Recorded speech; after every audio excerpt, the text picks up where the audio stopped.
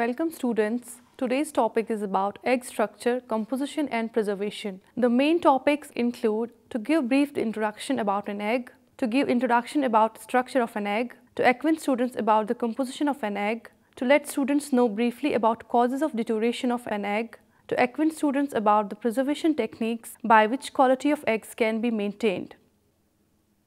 Eggs are external reproductive structures within shells produced by females of certain animals such as birds. Nature has created eggs for the multiplication of species, but man has exploited it as a source of a food. The eggs of various birds like hens, duck, geese, turkey, etc. are consumed throughout the world. But the eggs produced by hens are of a major economic importance. Eggs have been a human food since ancient times. They are one of nature's nearly perfect protein foods and have high quality nutrients. Eggs are readily digested and can provide a significant portion of nutrients required daily for growth and maintenance of body tissues. They are utilized in many ways both in the food industry and at the home. Structure of an egg. The avian egg is a complex and highly differentiated reproductive cell. An egg consists of a shell, membrane, white or albumin, and yolk, and its structure can be seen with the naked eye or a lens. These are discussed as under for the hen egg. Number first is shell. The egg is surrounded by a 0.2 to 0.4 mm thick calcareous and a porous shell. It contributes about 18% weight of an whole egg.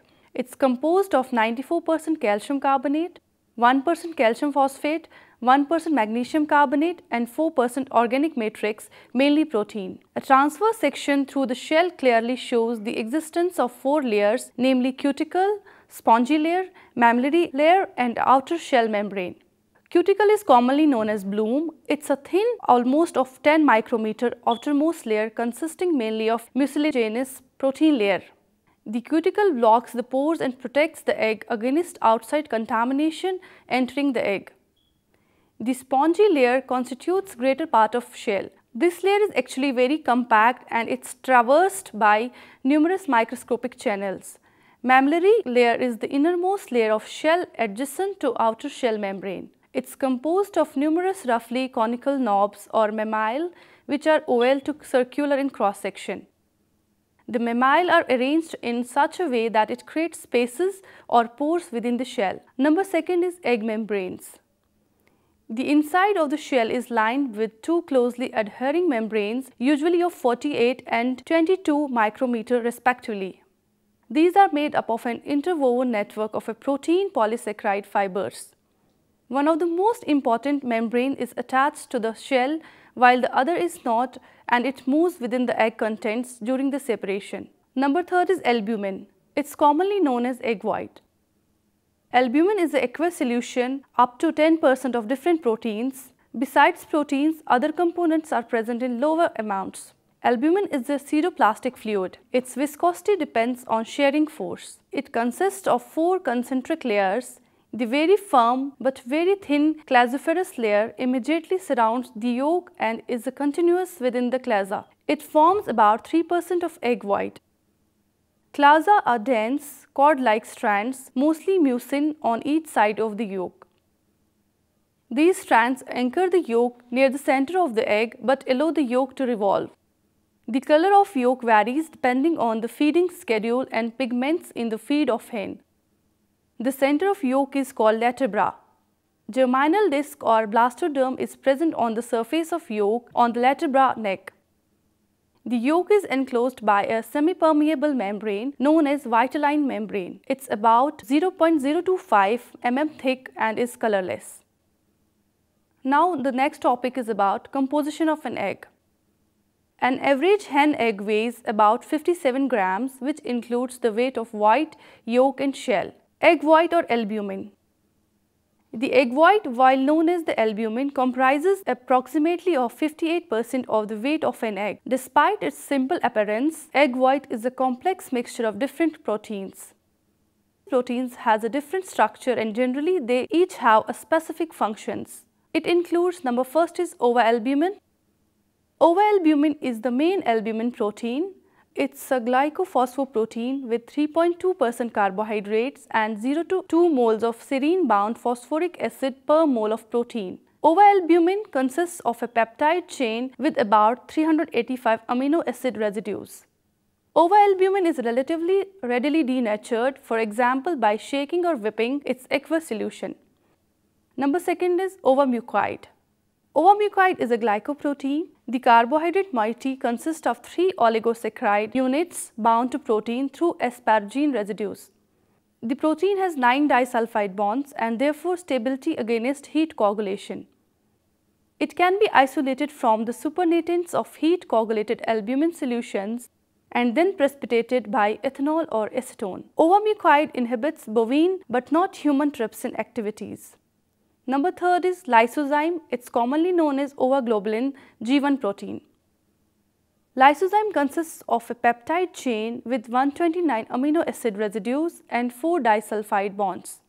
Widely distributed, and it's found not only in egg white but in animal tissues and secretions. This protein is an acetyl muramidase enzyme that hydrolyzes the cell walls that are composed of murine of gram-positive bacteria.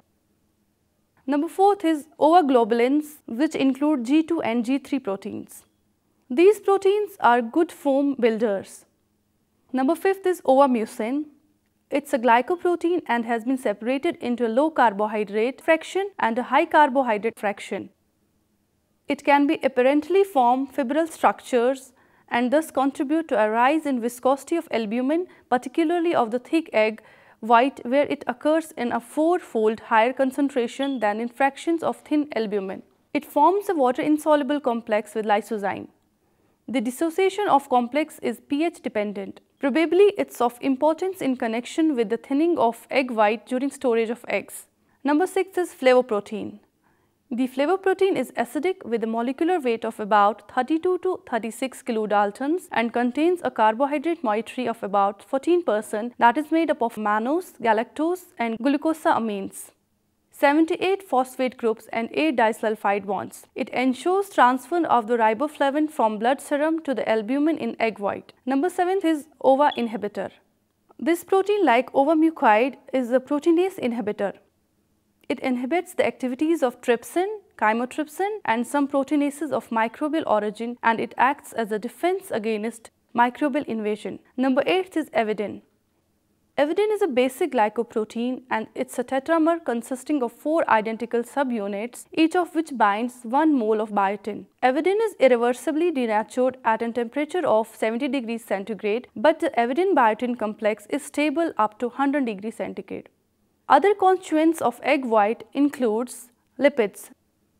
The lipid content of egg white is negligible and it comprises of 0.03%. Next is carbohydrates. Carbohydrates comprise about 1% of egg white. These are partly bound to protein, approximately 0.5%, and partly free, up to 0.4 to 0.5%. Free carbohydrates include glucose up to 98% and mannose, galactose, arabinose, xylose, ribose, deoxyribose, totaling about 0.2 to 2 mg per 100 gram of egg white. There are no free oligosaccharides or polysaccharides. Next is minerals. Minerals comprise of about 0.6% of egg white. Next is vitamins. Whole egg contains both fat and water-soluble vitamins. Fat-soluble vitamins include A, D, E, K that are found in yolk only, while water-soluble vitamins like B complex are found in both yolk and white of egg. However, vitamin C is not found in egg. Next is egg yolk. Egg yolk is fat and water emulsion with about 50% dry weight matter. The principal constituents of egg yolk solids are 65% lipids, 31% proteins and 4% carbohydrates, vitamins and minerals. Yolk contains particles of varying size that can be divided into 2 groups via yolk droplets and granules. Yolk droplets are of variable size. They have diameter in the range of about 20 to 40 micrometer. They resemble fat droplets, consist mostly of lipids and have protein membranes. They are a mixture of lipoproteins with a low density lipids. Methods of preservation of eggs. As soon as the egg is laid, the deuterative chains start taking place, which pose a danger to the sensory attributes. The quality of egg is the highest at the time of laying. Any subsequent preservative effort is used to reduce the deuterative chains. The diffusion of carbon dioxide through the pores of the shell which starts soon after the egg is laid, cause a sharp rise in pH, especially in egg white, from about 7.6 to 9.6. The yolk is compact and upright in a fresh egg, but it flattens during storage. This may be due to the migration of moisture from egg white to yolk. In extreme cases, the vitelline membrane may tear due to the increased pressure on the contents inside. During storage, microbial contamination may also occur, most commonly by Salmonella species, that may penetrate through the eggshell and deteriorate its flavor. Changes are increased when the shell has heavy contamination as it overcomes inbuilt defense mechanism of the egg. Principles of preservation of egg. Some principles related to preservation of eggs are minimizing loss of carbon dioxide and water by storing at 7 to 8 degrees centigrade and a relative humidity of about 85%.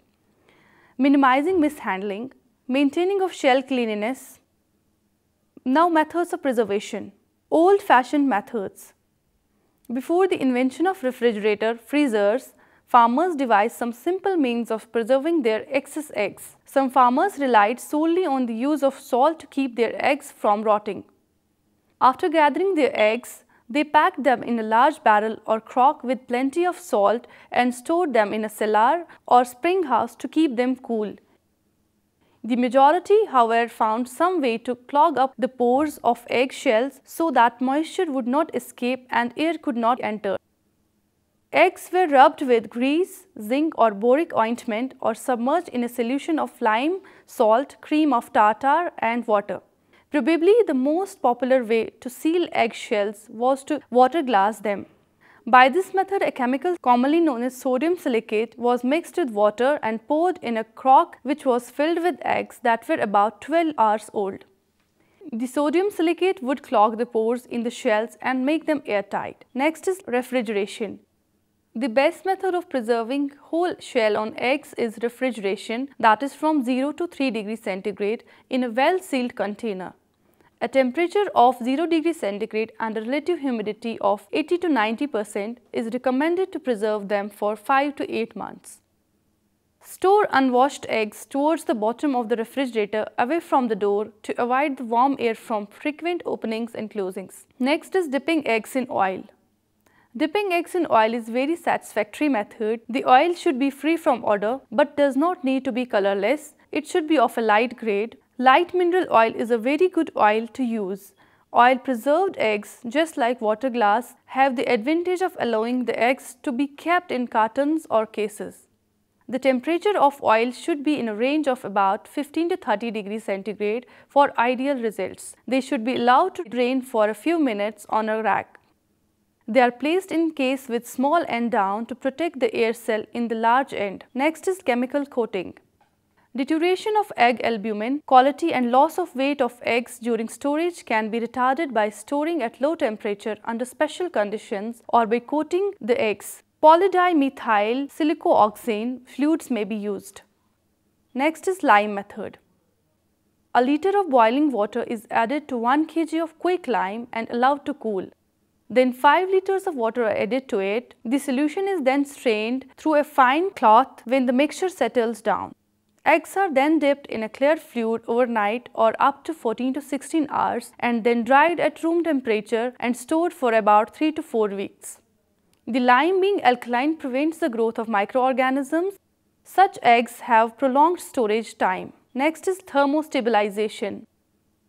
This method of preservation involves stabilization of albumin quality by holding the eggs in an oil bath maintained at a temperature of about 55 degrees centigrade for 15 minutes or up to 58 degrees centigrade for 10 minutes. This process brings about coagulation of thin albumin just below the shell membranes, thereby blocking the passage of air and moisture. Next is modified atmospheric packaging or gas method.